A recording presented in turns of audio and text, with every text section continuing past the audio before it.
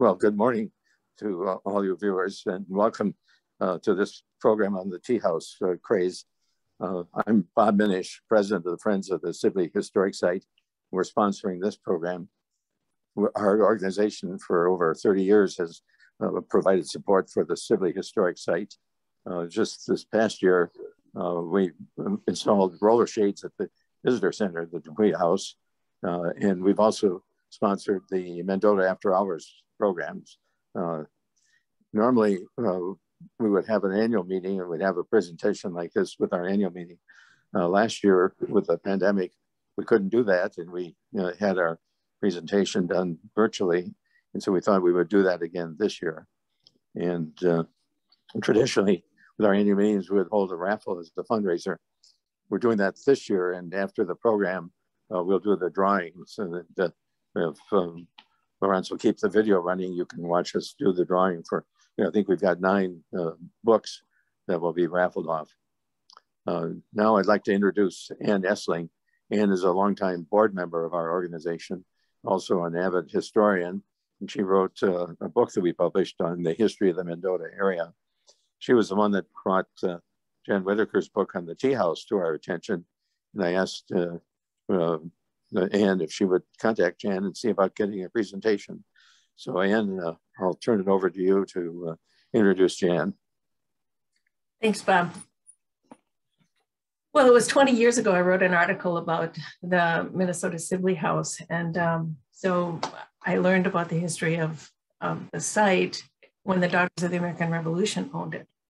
As early as 1910, when the Minnesota Daughters of the American Revolution acquired the Sibley House, they made plans to have a tea house to serve refreshments to the guests and to raise money for the site.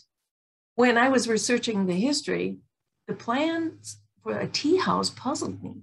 These early Minnesota DAR were not businesswomen. Most of them were housewives. What motivated them to do this? Then I read Jan Whitaker's book, Tea at the Blue Lantern Inn, The Tea Room Craze in America. And I had this aha moment. The book explains that in the early 1900s, tea rooms were an actual craze. Women were for independence, but there were social limitations as to what was respectable. According to Whitaker's book, owning, operating, and working in a tea room was acceptable for respectable women of the day. The Minnesota DAR obtained the Dupuy House in 1927. The next summer, the Sibley Tea House opened, serving 2,850 guests with a profit of $377.47. From then on, most summers, the tea house was open daily, May through October, except Monday for luncheon and dinner, noon until 7:30 p.m. In 1935, new porches were added to have more room to seat guests. And the next year, they added a new water and sewer system. I don't know what they did before then, but I'm afraid to ask. At the height of the Depression in 1936, 14,225 meals were served to guests from nearly every state in the Union and several foreign countries. College women were hired as waitresses.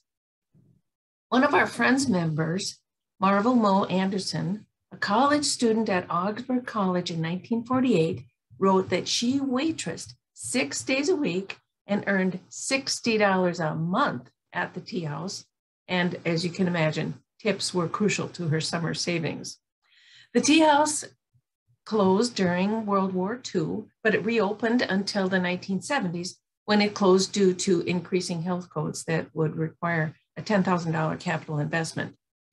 Ms. Whitaker grew up in St. Louis and became interested in tea rooms because her mother mentioned having enjoyed them. As the author was a teenager then, tea rooms were a thing of the past, and she had no idea what her mother was talking about. Ms. Whitaker describes her writing as social history. Tea at the Blue Lantern Inn gave me almost a centuries-old snapshot of Minnesota women's social history. Besides Tea at the Blue Lantern Inn, she wrote The World of Department Stores and Service and Style, and how American department stores fashioned the middle class. She now lives in Massachusetts, where she collects tea room memorabilia, which I would love to see. Thanks to the magic of Zoom, she is joining us here in Minnesota. and wherever you are, to tell us about early 20th century women and their passion to own and operate tea rooms. Jan, welcome. Thank you, Anne. Let's see.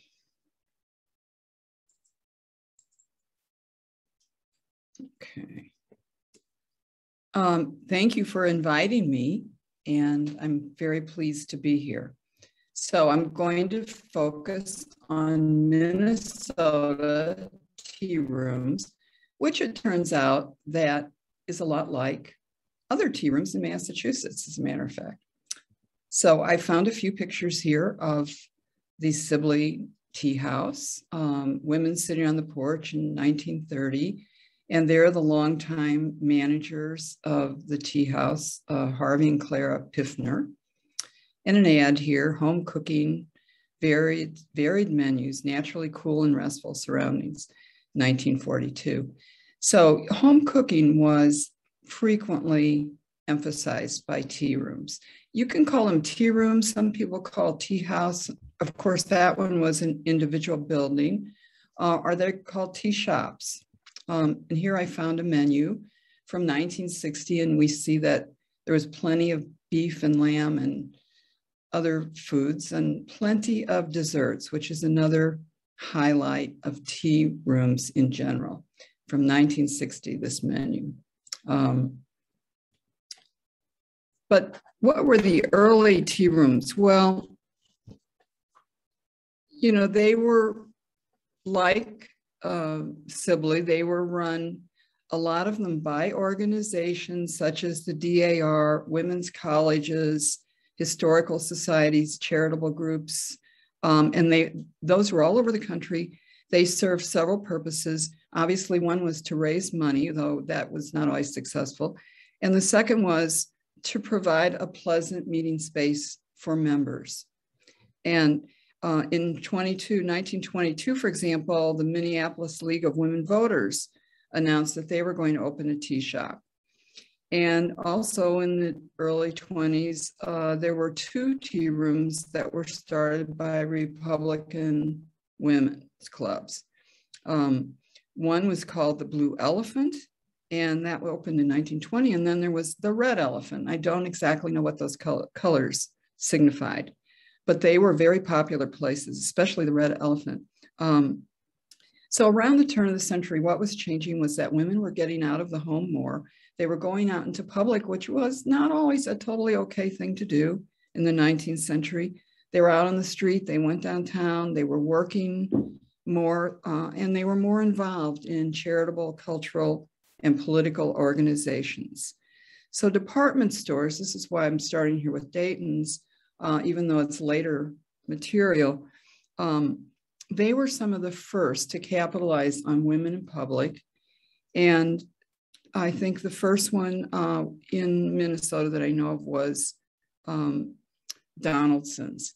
And Dayton's was also very early to open. And here you see this, you know, not looking like a tea room at all, but of course that's later. A lot of them eventually dropped the name tea room. And the Tiffin room, Tiffin being another name for tea, which is probably a more casual place, I'm guessing. Because a lot of the big stores, they had more than one space devoted to eating places. Did I skip one? Okay. Donaldson's, another, and you see this tea room, they call it there the cafe, Donaldson's tea rooms. Because usually they said rooms. And that was because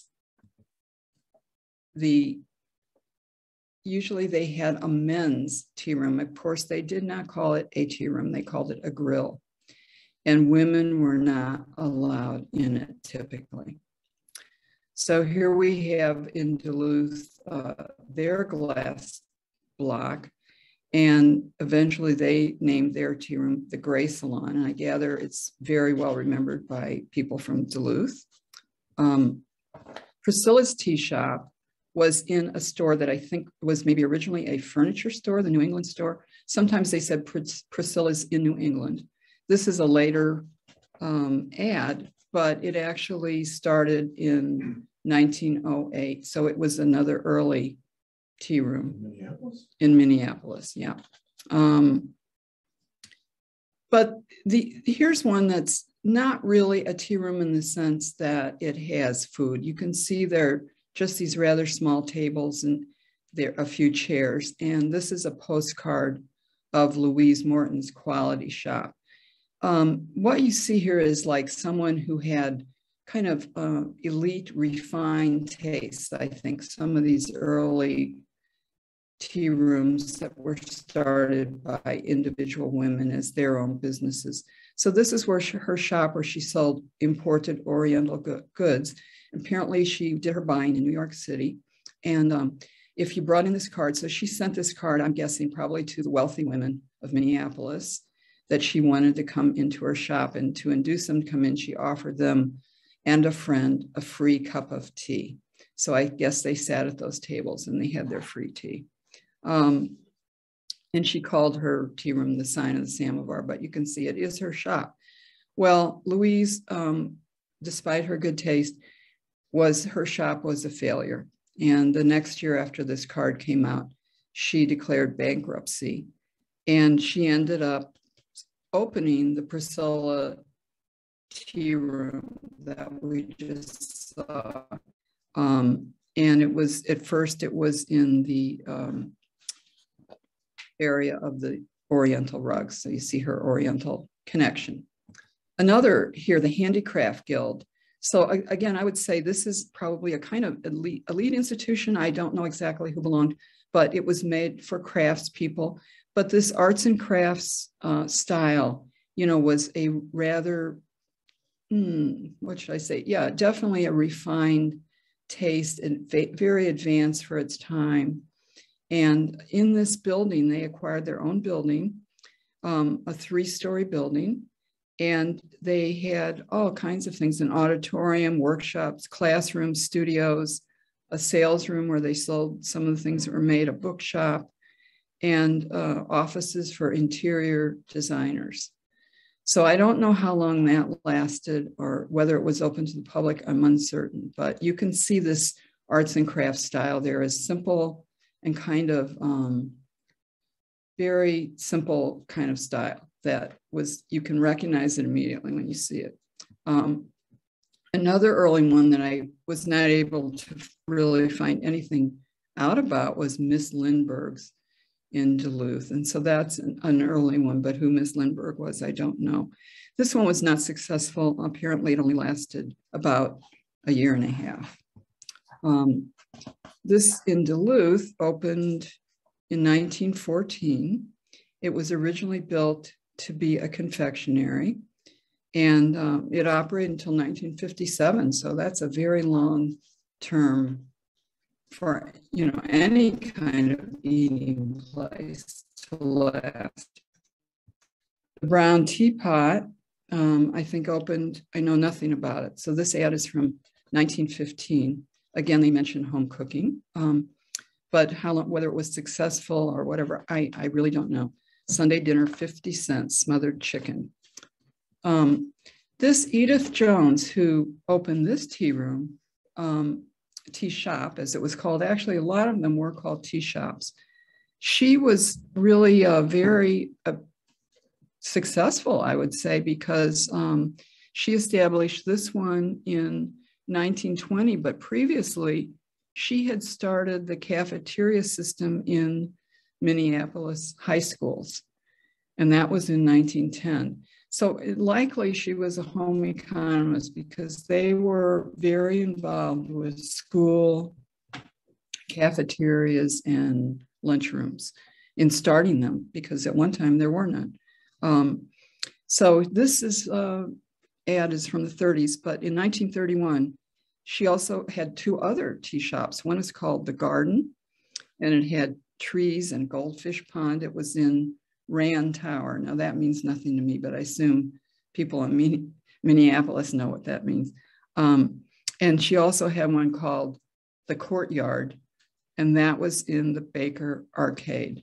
So she, you know, seemed to be unusually successful because, you know, as is true of restaurants in general, it was a very risky business. you didn't even have alcohol to make money from. So, you know, many of them lasted a very short time. This one I think is interesting in Duluth. And this woman, I love her name, Birgitta Moe. So she looks like she had a rather stylish place also. I unfortunately couldn't find any pictures of the interior of it. So it's in this, I don't know how to say, Coolishana Inn. And then she also operated a tea room in this large, pretty large apartment building that had opened in the 1920s, the Devonshire Apartments. So that you'll see later that she was not the only one. There were at that time in some of these early apartment buildings would have restaurants or tea rooms in the building, possibly because they may have had studio apartments with very tiny kitchen facilities. Now this is the building that Birgitta Moe was in, and it's still there. And I think it's on the National Register of Historic Places. It was designed by a noted architect. And it's a rather striking building right on Lake Superior. This one, you know, it's interesting. It's called a cafeteria, and I'm sure people must still know of it, even though it went out of business, you know, years ago. But it's very well known by historians because they were two home economists. They were probably a couple, two women, and they called their place was a cafeteria. It had a cafeteria line, but you can just tell by looking that it really looked a great deal like a tea room, and it was decorated and, you know, candelabra on the tables. And it was a quite successful, very well-liked place. And here's another picture of it. And there you can see the cafeteria tray line there. And it had the dishware is also very unusual, I think, for a restaurant, certainly for a cafeteria. You know, when you think cafeterias, a lot of the early cafeterias were very utilitarian looking. So this one is quite different. And this is also the Silver Latch, a tea room, though it does not say that on the card. So sometimes you have to figure out, but you can kind of tell by looking. I immediately suspected, oh, that must be a tea room. So this, I think, opened in the 1920s. The 1920s really was the tea room boom era when so many of them started. And this card is later, but Inez Norton, the owner, interestingly enough, 6 years later, she partnered with Gerda Olson, who I discovered had worked at the Sibley Tea House. And they opened a restaurant called Boulevard Twins, which apparently was a very fashionable restaurant in Minneapolis. But here's what's sort of partly behind all these tea rooms and where they were getting some of their customers. So the Business and Professional Women Club or organization had its own tea room. And, you know, there were all these women that were working, and you can see most of these women look like they're probably middle-aged. It's hard to know what they did. They could have been buyers at department stores. They could have had any number of jobs. Maybe they were even secretaries, which at that time, you know, was considered a higher paid and better job, I think, than it later became.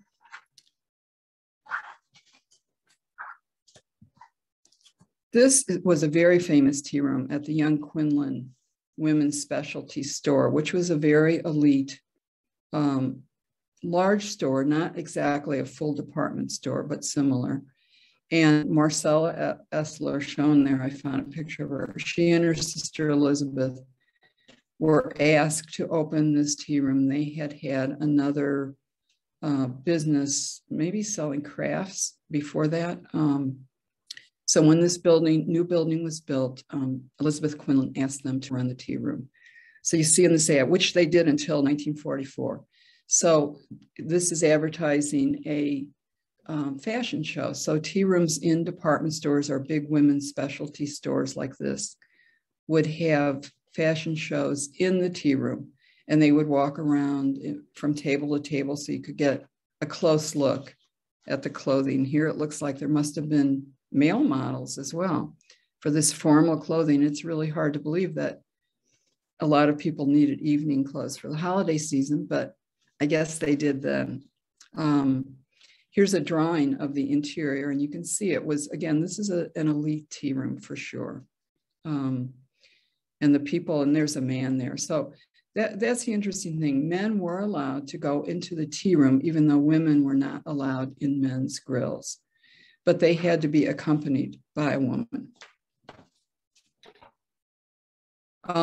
Here's another one open in the 20s. An interesting thing happened then. You can see that this one is called the Russian Bear. Well, it was raided in 1927 along with 3 other tea rooms. And it, the reason was that they had these tea leaf readings with a fortune teller. And that was illegal in Minneapolis. So the case, however, was thrown out, and they reversed that ordinance, if that's what it was. And they decreed that fortune telling was just another form of entertainment, just like having an orchestra in a restaurant. So it was okay. This one opened in 1927 in Brainerd, and it was opened by 2 sisters, the Archer sisters, in this new building. It was an Elks building. And Helen Archer had managed a tea room in New York City on 5th Avenue. So she had a lot of experience. And it also had a soda fountain in the next room that we can't see here. And this one, I think, you know, there were a number of tea rooms that were in resort areas, and usually they were only open for the summer season. And this one was open at least by 1927, I believe. I think it's the 30s here. I'm not too good at judging the date of these cars, but I also found that the Historical Society has these narratives that they recorded with people. And there was a Native woman who said when she was growing up, her family bought groceries at this store. I think there were very few stores in this area. So it apparently also sold groceries, which is, you know, rather unusual. This tea room is interesting because this one was owned by 2 men, and the name Atlas, along with their other one that was called the Diana Tea Room, that opened in the 30s. This one opened in the 20s. They were originally a lot of Greek-born men were originally in the candy business, and they made candy. But what happened was the packaged candy that came out kind of killed their businesses. Now they still sold candy here, as it says on the part of this postcard package, but they also added a soda fountain and they had ice cream. So it was I think it had 2 rooms in this tea room in Duluth. But, you know, it seems unusual that men would own. A lot of the men that owned them were, in fact, Greek American. This one, here's another one that's in a resort area, and it was run by a home economist, only open in summer, opened in the 20s, and she opened it with a former classmate from her school where she got her home economics degree. But she said something interesting. She observed that in the 1920s, all home economists dreamed of opening a tea shop. And I think a number of them did. Loretta's was in this Park Avenue South apartments. So it's another one of these apartment building tea rooms. The building was built in 25, but Loretta didn't take this over until 1948 and named it after herself. And it closed in 98. I don't think she was not still the owner at that time. But interestingly, she had been a member of the Business and Professional Women's Club. So, you know, she was not just any person. She probably had been in business, in other kinds of business.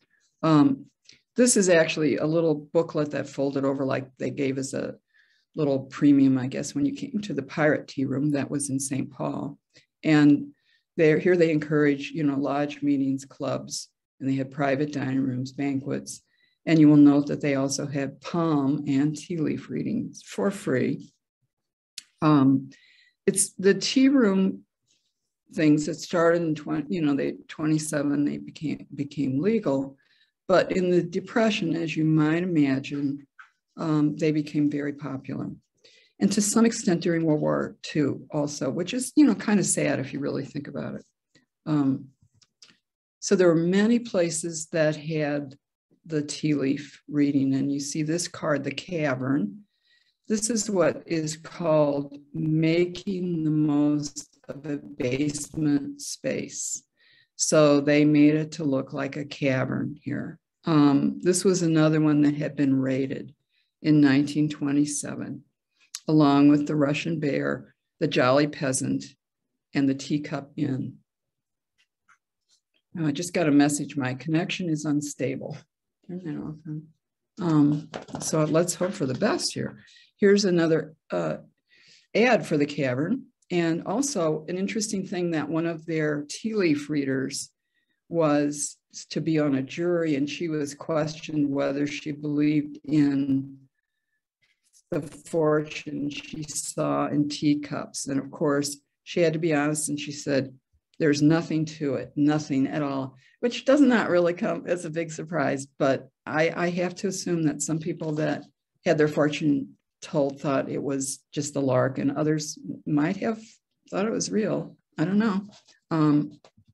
This is interesting because it was in a yearbook in 1940, and here they're showing these high school boys eating in this, again, it says tea room cafeteria, which, sounds odd. So that was, whether they frequently ate there or they probably got a free lunch when they took this picture, I don't know. But a lot of restaurants advertised in yearbooks. And, I don't know, maybe they didn't have a cafeteria where they went to school. It's hard to believe that, but I guess they got off of school for lunch and they could go to a restaurant or a tea room if they wanted. The Leaves, that was around for a long time. And obviously its name kind of advertises that it was another one with tea leaf readings.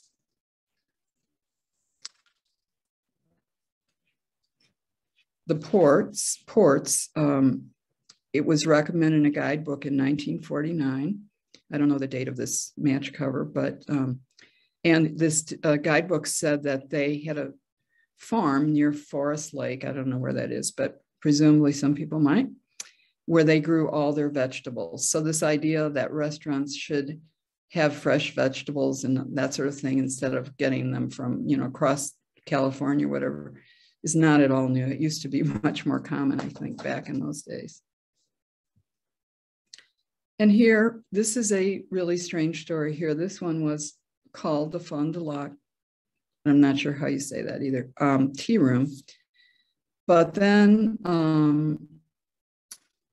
it was also recommended in this 1949 guidebook. And you can see it was a smorgasbord type thing. It was owned by two women, but it failed and it was taken over by a newcomer, this woman who, interestingly enough, and this is pretty odd, she renamed it this Cafe Stuga rather than tea room. And she put signs out saying no beer or liquor. Of course, supposedly tea rooms didn't have beer or liquor, though it would have been legal at this time. And she also has said no smoking, Christian atmosphere. The kind of, so that's odd. I have to say, I've never found a tea room that took that line of thought. But the interesting thing I think that's kind of ironic is that historically, one thing tea rooms were criticized for was the women smoking in them. So back in the teens and 20s, that was quite a popular place to go and smoke because, a lot of people frowned on women smoking, and they didn't mind men smoking then, but women smoking was considered scandalous and horrific. And So they didn't want to see it. So the tea room was kind of, you know, almost like a women's club where you could do things that you wouldn't probably do elsewhere in public. So I close here with the names of others. So there were a lot of others that I encountered as I was doing my research. And here you get some of the names. You see some of the names, but I don't really know anything about them for the most part. But you will note there's kind of a theme: the green dragon, the crimson candle, the blueprint, which is kind of interesting. And, you know, you kind of have a lot of colors, blue willow. And you have these were all in Minnesota, yep. Green Gables, Golden Rule. So there were, having a color in the name was very popular across the country, and animals too. So here you see, or whatever you want to call it, cricket, black bat. There were many that had some kind of name like that. So anyway, that's just, I think it's kind of interesting why they did that. I believe it's probably the connection with colonial inns and taverns, which often had names like that. And so I think that when they started, especially I know in Massachusetts, a lot of women wanted to recreate a colonial kind of interior, and with the name, and sometimes with the signs also that look like those old wooden signs that were carved. And I'm guessing that that kind of carried across the country, that idea of having those kind of names, even if yours was not colonial.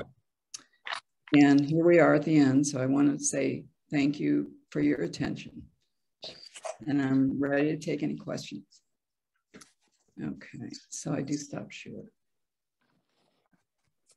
Okay, there I am. Chat and see if there's any questions. No, she's going to read. Are there any questions? Thank you, Jen, for the presentation. Yes, if you have any question, you can write them in the chat section that's at the bottom of your screen, or you can just unmute yourself and ask the question yourself. But otherwise, if there's any question, I'll read them to Jen in the chat. Oh, I see. Anne is asking, were the tea houses ever raided for political reasons? And were women talking politics at the tea houses? Well, I know the red elephant and the blue elephant, they definitely were. I mean, there are many, many articles about, they would put on pageants where it looked like they made fun of maybe the opponents. I'm not really sure exactly what their pageants were. So those were very political. And as far as being raided, I assume you mean for, you know, violating prohibition, which I mean, is a very important thing about tea rooms, that they were so popular in the 20s because they didn't, it was a time when you could compete without alcohol, which, you know, is a very important factor, I think, in the success that they did have in the 20s. So there were tea rooms that violated prohibition, yes. And there were tea rooms that were what you would call fake tea rooms. Usually they would be in sort of remote spots. And you know, I have found, I didn't find this in Minnesota, but there could have been such things where they even had prostitution in some of these tea rooms. It was a good blind, I guess, for some illegal activity if you called it a tea room. It wasn't really a tea room, needless to say. But I have encountered that, though I didn't run across any in Minnesota. Political raids. Political raids, I don't know what that would be really.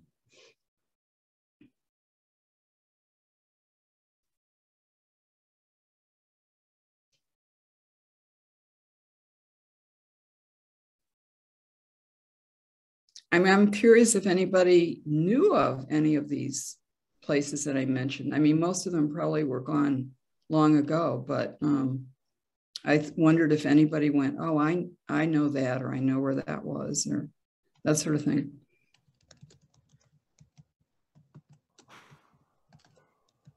While people are maybe thinking of the place they recognize, I got in the direct message a question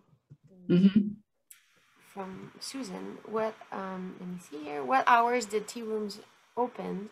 Meal times or afternoon? Were any open during the day but not in the evening, and vice versa? Mm-hmm. Yeah, they had a variety of times. I think probably their biggest meal was lunch, but a lot of them were open for dinner also. They were not typically open for breakfast. You know, they were not full service restaurants in that respect. But, you know, things that were, some were not open for dinner, I think, but a lot of them were.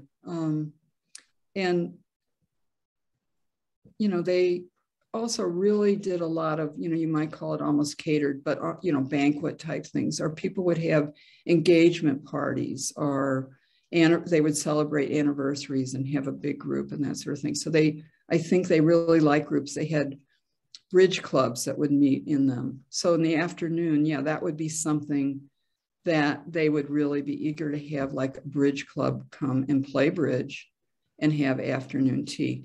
The afternoon tea part, I think, was not, you know, you didn't make much money off of that, to be perfectly honest, I think. And if they originally had it in mind only to do that, they quickly learned that you had to have more going on than just afternoon tea. There was no way that you could make it just having afternoon tea.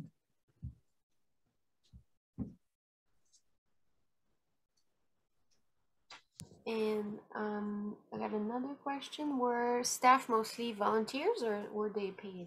Well, for these tea rooms that were run by the organizations, I think they were.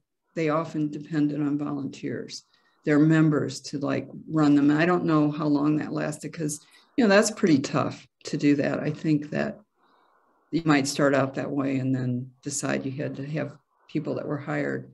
But no, most of them, you know, had regular waitresses. Now, sometimes it may have been college students. They did not have waiters, I don't think. You know, that would be unusual.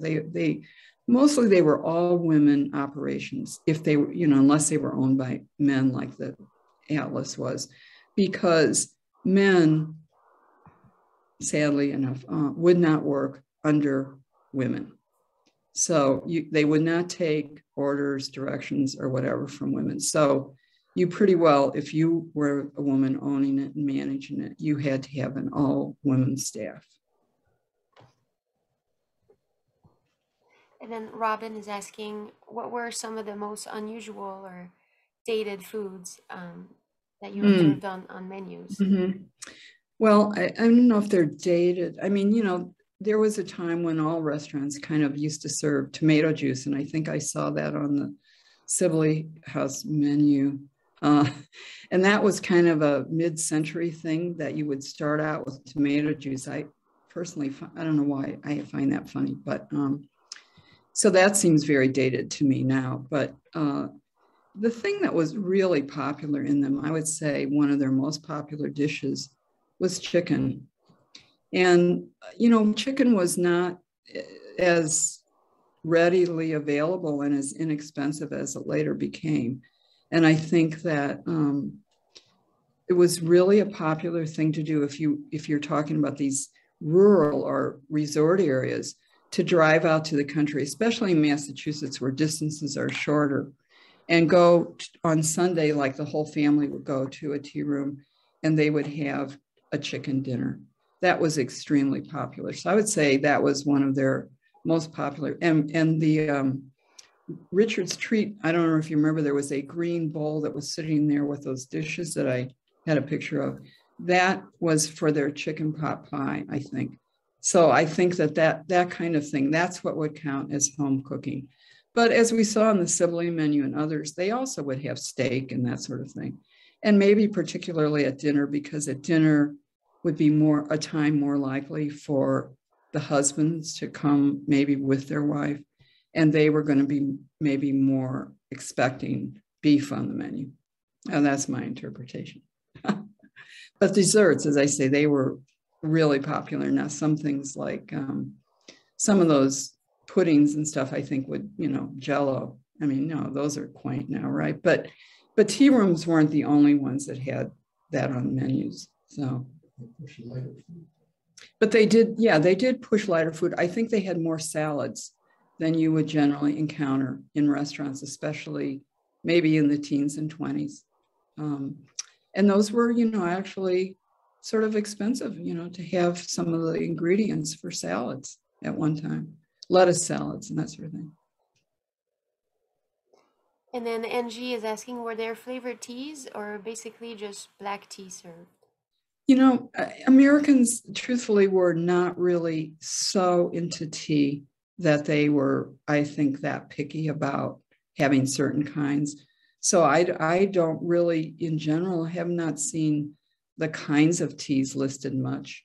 So it just I think it was just tea, you know, in the same way that on menus, coffee was just coffee. They didn't say it was from Kenya or anything like that, or from Hawaii. I mean, that all came later. And I think that's kind of true of tea. People who are very fond of tea, you know, will be very particular about where they buy it and where it comes from maybe today. But I don't think that was so true then. And then you mentioned a few dessert, but what desserts, because Sarah is asking, what desserts were the most popular in the 20s and the 30s, other than the weird jellos that you would often see? Well, cakes and pies, but I think especially cakes, because cakes maybe took a little more artistry to make a really good cake than pie was kind of, you know, pie could be found in sort of cheap cafes from time immemorial, I would almost say. You know, in Massachusetts, pie and donuts, those are things you ate all day. You know, pie was just food. It wasn't dessert. So I think cake had more of a kind of halo around it. And I think that they specialized in cakes because that was also maybe more associated with women and home cooks and putting a lot of effort into what you did that showed up kind of, or could show up. And then Millie's asking, is there a plan to continue the history of tea rooms from the 70s and beyond? You know, there was a revival. I kind of would date it to the 80s maybe. And occasionally I will be contacted by someone who runs a tea room. And I think that they have really emphasized afternoon tea. A lot of the ones that have started up, and they will have the, you know, you've seen these things with the tiers where they have the little sandwiches and then they have the little cakes and those sort of things. The fancy afternoon tea, which I never saw that back in the olden days that we're talking about here, that they had those. So I think that it's been glorified a great bit, the afternoon tea. And sometimes women, or I have found this where there used to be a magazine devoted to tea rooms, believe it or not. I don't think it exists anymore. Not sure how they're doing now. I'm sure a lot of them go out of business like crazy, but just as they always did. Again, as I say, they charge a lot for those afternoon teas with all the fancy sandwiches and everything. But even so, I think it'd be pretty hard to make it with that. So, you know, and they recreate the Victorian days, a lot of them, which again, they hated the Victorian days back in the 20s. So, I mean, it's sort of like imagining that you're recreating history, but, you know, really, you're not recreating the tea room history, which I think is kind of funny, but, you know, people are welcome to do that. You can do anything you want, basically, right?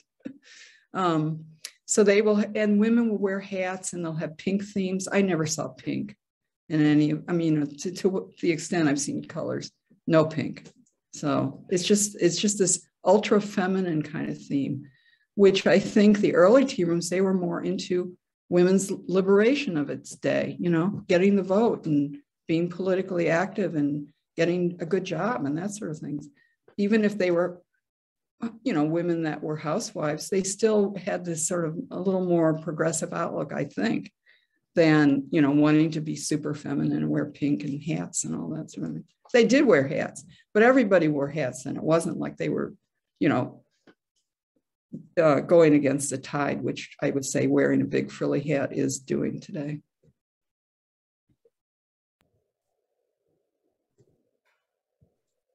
That's great.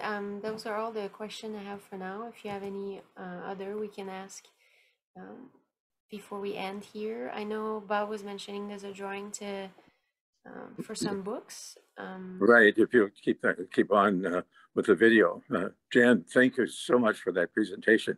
I learned a lot, and Oh, thank you, Bob. I appreciate being invited. Going to Richard Street, so that rang a bell with me. Oh, you did go to Richard Street, yeah. You did go to Richard Street cafeteria. The cafeteria. Yeah. I remember. Mm-hmm. We're going to try now to draw, and I'm going to turn my phone around because I'm using this on the phone. So if my wife will show up, I'll ask her. Can you see yourself in the picture? I think so. Okay, she's doing the drawing for, and we're doing the first book we're going to draw is the tea house, the books, Jan, the tea at the Blue Lantern Inn. So okay, we'll do that. We gave two of us our books, and I just want you to know those are rare books now because they are out of print. So right, Okay. but, Yeah. We used to spread all these out on the bed and let the dog jump on them to mix them up. But our little dog now can't get that far, so we just had to do them on the bed and jump them ourselves. Okay, let's see what we have here. Ruth Urkela. Okay, Ruth is one of the real stalwarts at keeping up the Sibley Gardens, so she'll enjoy that. Okay, our next one is Minnesota's own Betty Crocker. Yes. Mr. and Mrs. David Faribault. Okay, they live down in Iowa, but the Faribault's house is one of the mainstays at the Sibley site. Okay, Henry Hastings Sibley, this is a classic. Right, Rhoda Gilman, a longtime historian of the Minnesota Historical Society, wrote this real outstanding biography. Alice Miller. Okay, another longtime member of our friends. Okay. Bushrunner. A very interesting book. This journals, it was based on journals of Pierre Radisson that he wrote when he was a guest of Charles I at King of England, who was the one who was beheaded. But obviously before that, Charles I was quite interested in what were the stories of the New World. Shirley Sternquist. Okay. Another long-time member. Now we have a book that Ann Essling read and recommended, Minnesota's Geologist of Winchell. Oh, whoops, Alice Miller again. Yeah, only one per person here. Let's see. Dan Seidler. Okay, Dan is vice president of our organization. I think this may be one of the first times he's ever won at a raffle. Okay, the Dakota War Tribes. John Heyman spoke at our Friends annual meeting. I think it was in 2018. Susan Olson. Okay. And not familiar with her. Okay, Lakota America. This is an excellent new book by a fellow from Finland who got his PhD in the US and is teaching now at Oxford. Okay, Roberta Seefeld.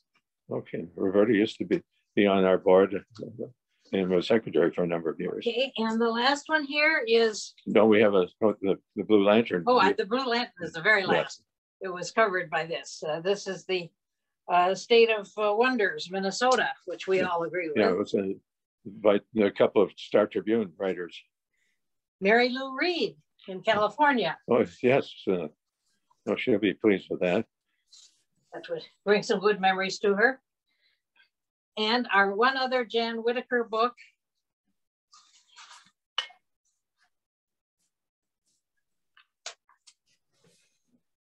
Barb Thurston. Okay. Barb, what's the name of that book? It's Jan's Tea House. Yeah, Tea at the Blue Lantern Inn. Oh, the Blue Lantern. Yep. Okay. Right. Right. So there we have the 9 books. I'll be come back on the screen, but and we'll be sending those out to the winners very soon. Well, Perfect. And we had a last, I got a direct message. If Jen, before we go, if you can talk a little bit more about the role of tea rooms in women's liberation. Oh, that, you know, it's hard to do any direct tracing there. I think that just being in public, like I was saying, I think having a space of your own. Otherwise, you know, a lot of restaurants, if women went there, they should be accompanied by a man. And there were some places in the early 20th century, they would not allow women to eat there, especially in the evening, unless they were accompanied by a man. Shall I explain why? I mean, it's because they assumed that they were prostitutes.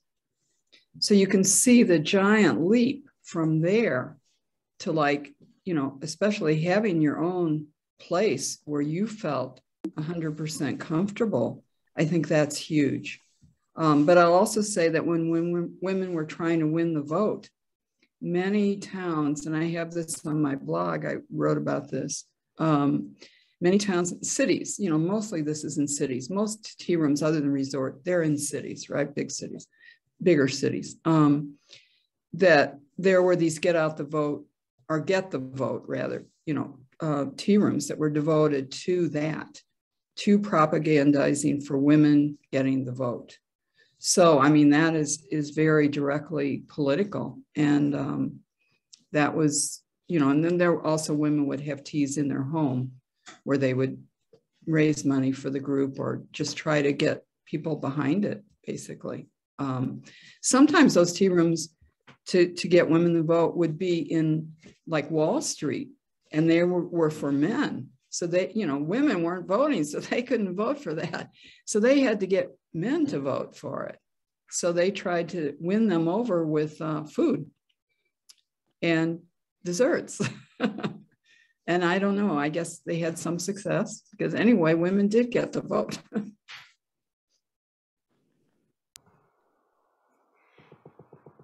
Yes, that's great. Thank you, Jen. I think that was all for the question. Like we said at the beginning, we recorded this presentation, so we'll send a link to anyone who registered. So if they couldn't join us today, they could watch it at a later time, or if you want to watch it again and take more notes on some of the information that Jen provided. Thank you so much. And if anyone wants to contact me, you know, and thinks of some question or whatever, I'd be happy to share whatever I can with you.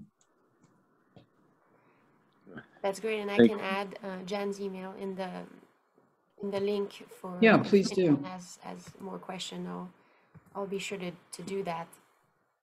And I don't know if Bob had a few last words, but otherwise we're right at the noon 1 hour mark, and yes. Just a real deep thanks, Jen, for this very timely talk. Our Sibley Historic Site wouldn't exist if it hadn't been for the work of the DAR women in preserving that. So I think it's appropriate to have a topic like this. So thank you so much. And we greatly appreciate it. And thanks, Laurence, for all your work in putting this on. Yeah, happy to do it. All right. Goodbye, everyone. Have a good day, everyone. Wonderful. Thank you so much. Bye-bye. Thank you.